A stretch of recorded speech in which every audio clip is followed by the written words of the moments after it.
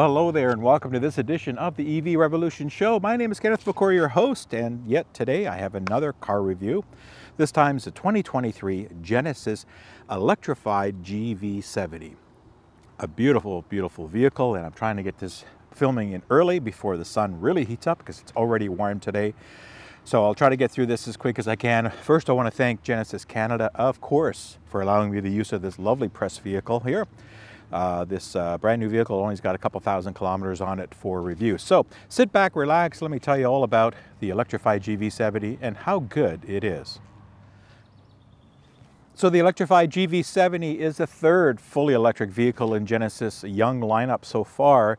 Remember folks, they've only been going for about 9 or 10 years now. They've already got 3 fully electrified vehicles in their lineup with a goal to be fully electrified, I believe, by the end of this decade, by 2030.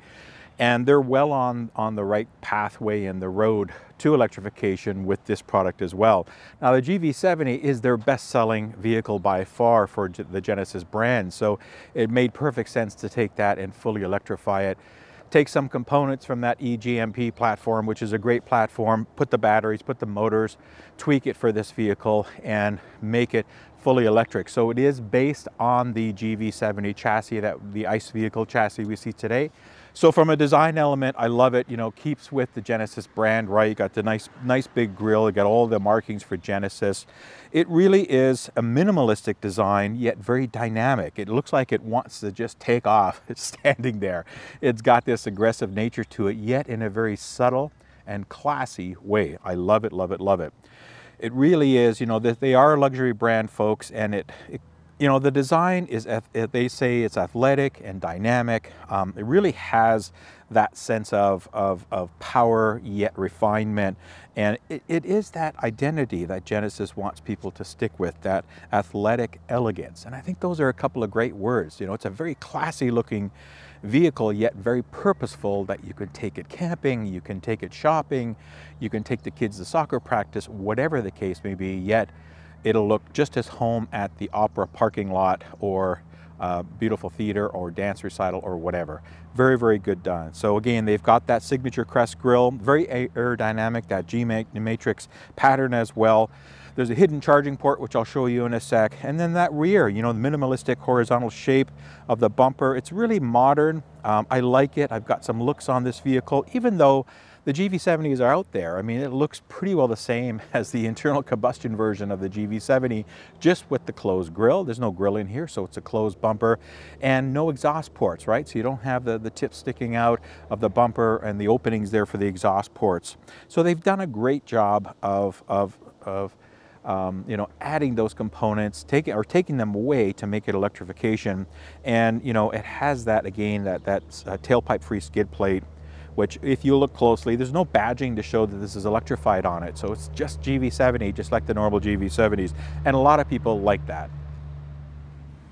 So just finishing up on the design, again, I love the front and the rear of these, the nice big lights. The lights work really, really well on this vehicle with these, again, with that matrix pattern, the 2-line quad lamps. They look really sharp and they work. They're very purposeful and functional, all that kind of stuff. So just the elegance and the sculpture of it is really nice, and the big tail lamps in the back where you can't miss when you're braking, nice big high brake light and big turn signals. So I really like the visibility aspect. I mean, it's not a hard vehicle to miss, especially in this red color, but you know, more safety, the more lights and the more visibility options that people can see you with, the safer you'll be. All right, so if we dive into the specifications on this vehicle, it's going to sound very familiar with a lot of the other Genesis vehicles. This is using the 77.4 kilowatt-hour lithium-ion battery pack that we see the other vehicles use in the Genesis all-electric lineup. This is a dual motor all-wheel drive. It comes in one package. It's the Prestige all-wheel drive. That's it in Canada. So it's a nice, easy, simplified order process. You just pick your color and basically that's it. And even the pricing, which I'll talk about at the end, is kind of a one pricing format, which makes it really easy because you get everything with this vehicle. So I mentioned the dual motors, produces 320 kilowatts of combined power on those. They're 50-50 split motors, which is nice, gives this vehicle a pretty 50-50 balance ratio. but it does pump out a combined 429 horsepower or 516 pound-feet of torque, which is great. Now, as Genesis has, they have this boost button on them on all their models, so you can get up to about 10 seconds of a lot more power than you need, I'll tell you that. And that'll actually give you 483 horsepower for 10 seconds. So combine that with the torque, boy, this thing is a rocket for being a big vehicle, a mid-size SUV, but it goes like stink, which is, you know, the same. It's just the characteristics of all electrics now that we've grown to love. So for charging the battery pack, one thing I mentioned earlier about that hidden charge port.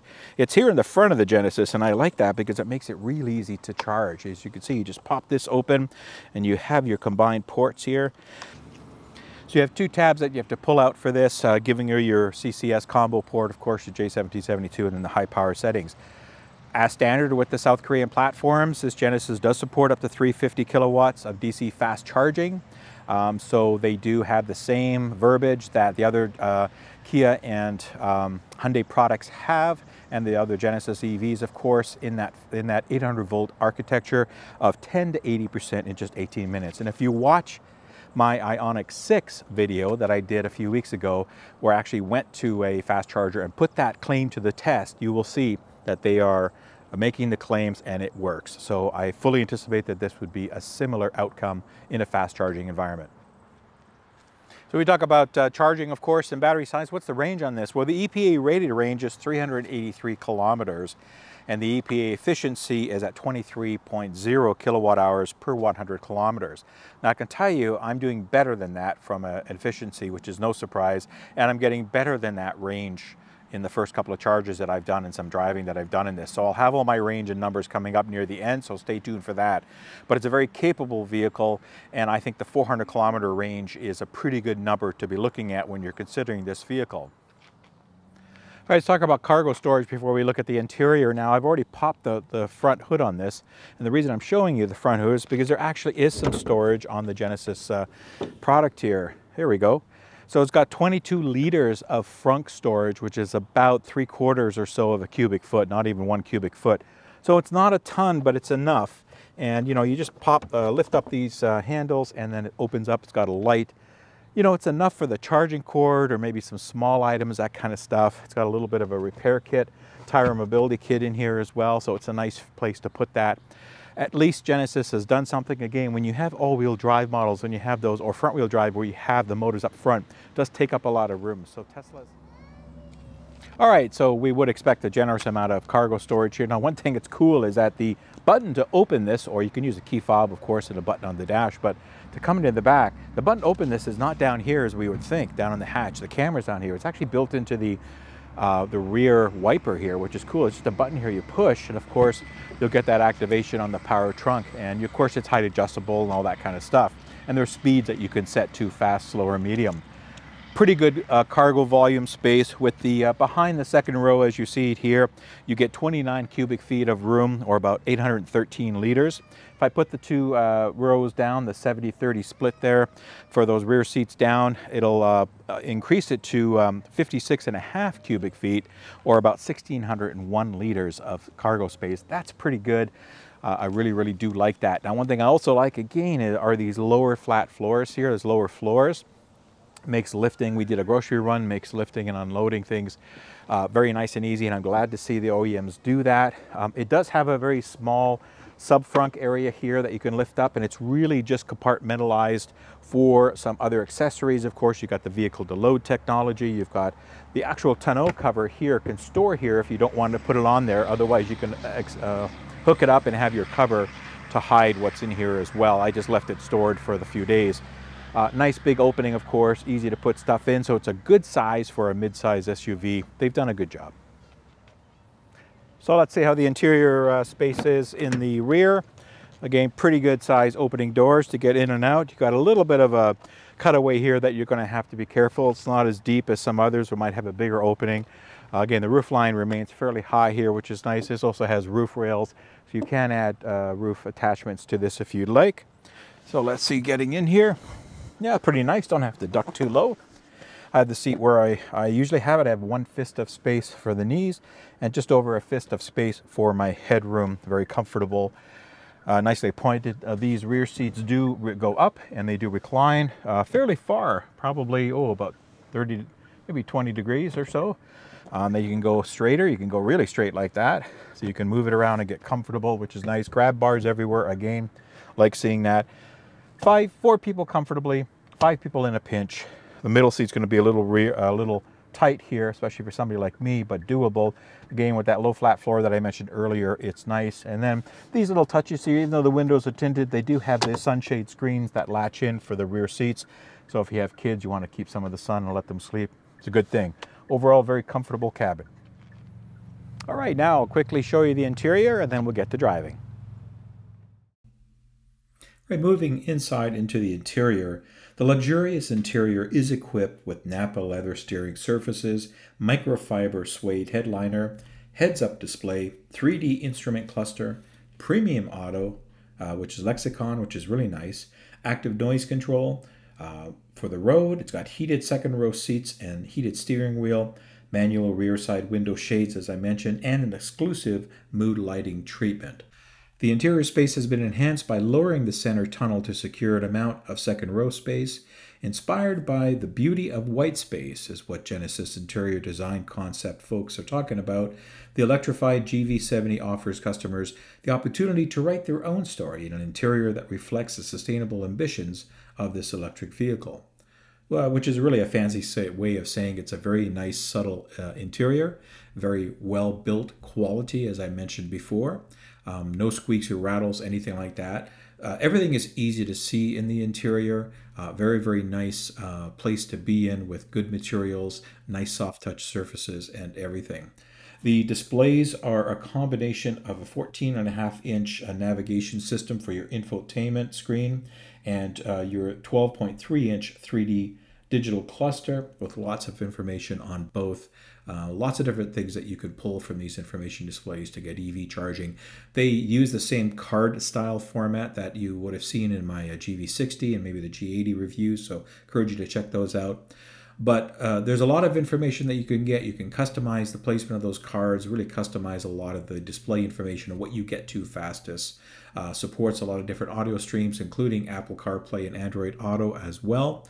So a really nice overall infotainment system. We went for several drives in this vehicle over the few days, and it's quiet, it's comfortable, really easy to manage and drive around, and just an all-around, again, excellent interior to be in, especially for longer drives.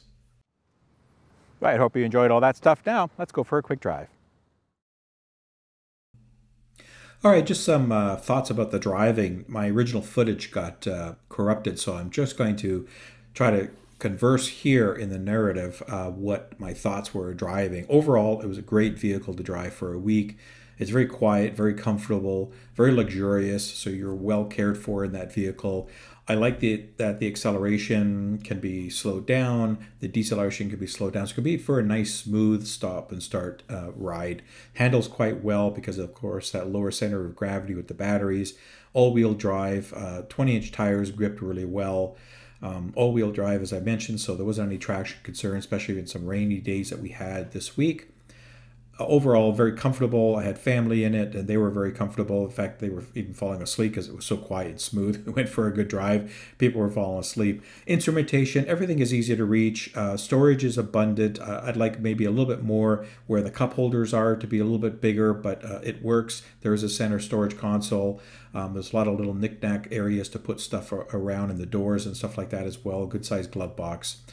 All the instrumentations within easy reach, easy controls. I used iPedal again, so it's just one of those things that you have to always turn on. Because I didn't set up a profile, I was maybe it's because it's not linked to a profile, so it wasn't saving my settings, but I was able to run in eco mode. There's different drive modes. There is that boost button, of course, which just throws you back in your seat for 10 seconds when you enable that. Absolutely no need to use the boost button, in my opinion. It's plenty of fast, especially in sport mode. And I was driving in eco mode all the time, so I was still fast enough to pass people and get up to speed. So it shows you the power of these vehicles, folks, that they handle well, they're smooth, they accelerate very well, and they offer a really, really nice driving experience and handling experience for those that enjoy luxury vehicles. So just showing you the lane keeping and the adaptive cruise control here. I've been driving with it for a bit. It's nice and smooth. It doesn't bother you too much to asking for your hands on the wheel. One thing I do like is it's a very smooth acceleration and deceleration. It's very nice.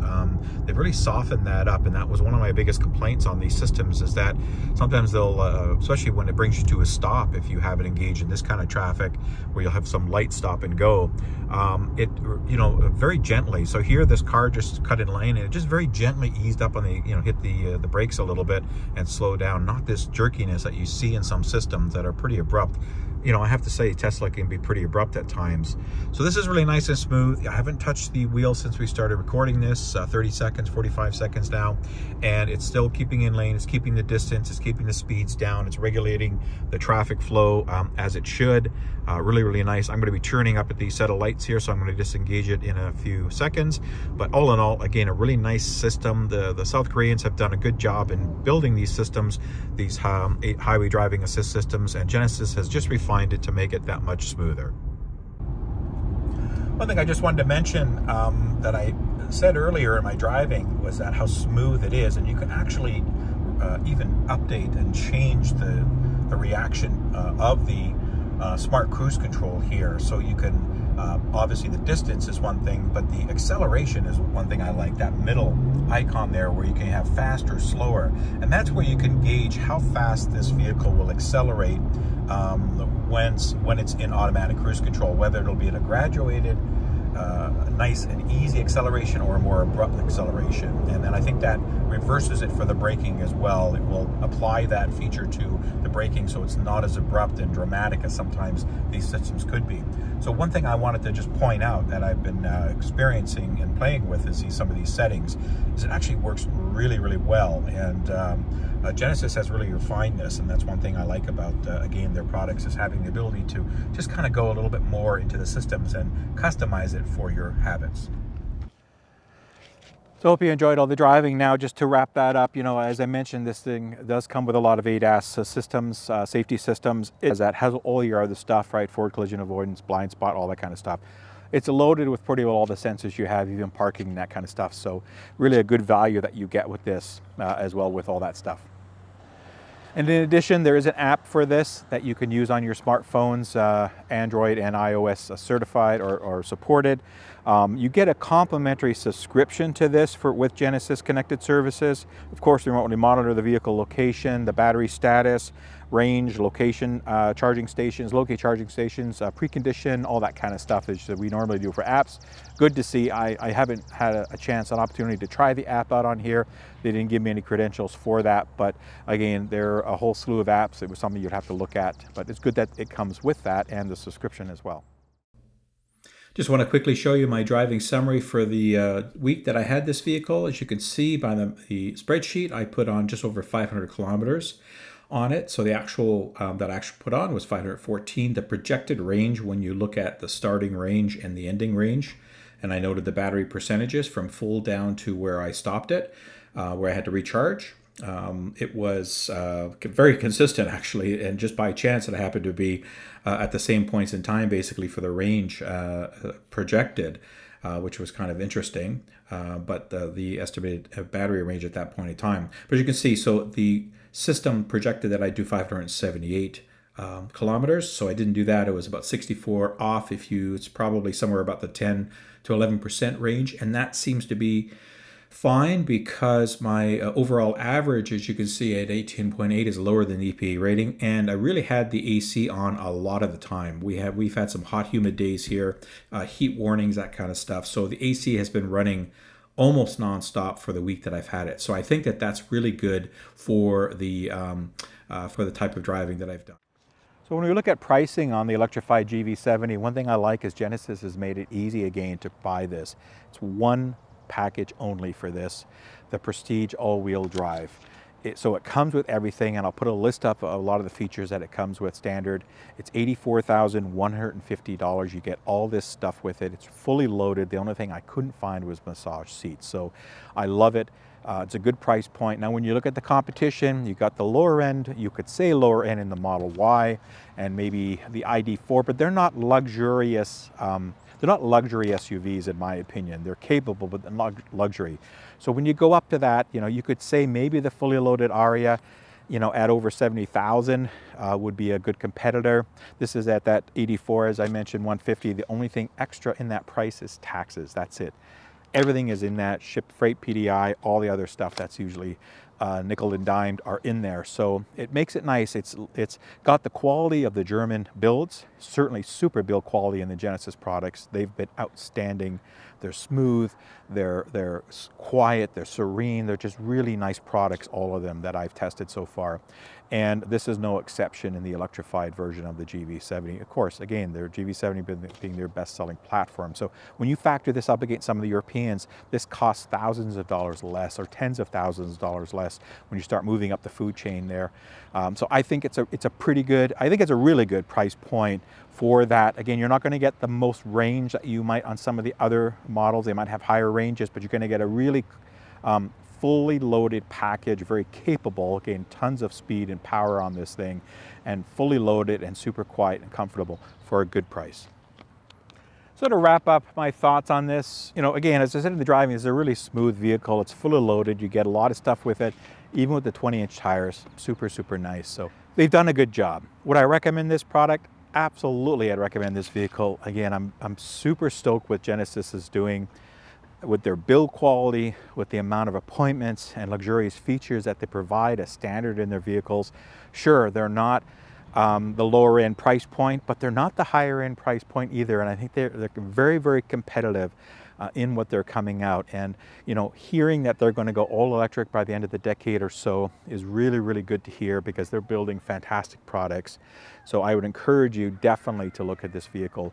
If you're in the market for a mid-size SUV, again, you got to try it out, check the ergonomics, see how everything fits for you, if you like the features and all that kind of stuff. But it's certainly a 100% quality product, and I would not hesitate at all to recommend this to anybody looking at this type of class vehicle. All right, and that's it for this edition of the EV Revolution Show. Hope you enjoyed my thoughts and observations on this 2023 Genesis Electrified GV70 Prestige all-wheel drive. I got to get that right because it's a lot of stuff to say. Again, always thankful for the OEMs and for this time Genesis for allowing me the use of this press vehicle for a few days. Really enjoyed it. Quite a pleasure to drive. We had some pretty good rains and stuff here too. So we had some active weather roll through, and this thing handled like a dream. So very, very impressed. Again, thank you very much for watching. All my contact information, Patreon, and all my the list of Patreon supporters are coming at the end of the show, so stay tuned. You can get all that information there. If you have any questions or comments, please put them in the comments or send me an email, evrevolutionshow@gmail.com. It's that easy. I'd love to hear your feedback. If you have topics you want me to maybe think about covering, all that kind of stuff, I'd love to hear from you. So until the next time, please everybody stay safe, and I will see you when I see you. Take care and bye-bye.